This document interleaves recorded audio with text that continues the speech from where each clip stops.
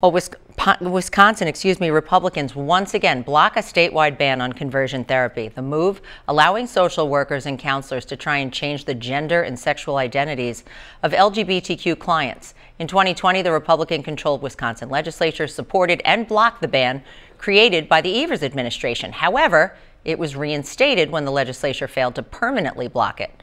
The lawmakers once again blocked it this afternoon. The city of La Crosse has a similar ban, but it now faces a lawsuit from a conservative legal group for doing that.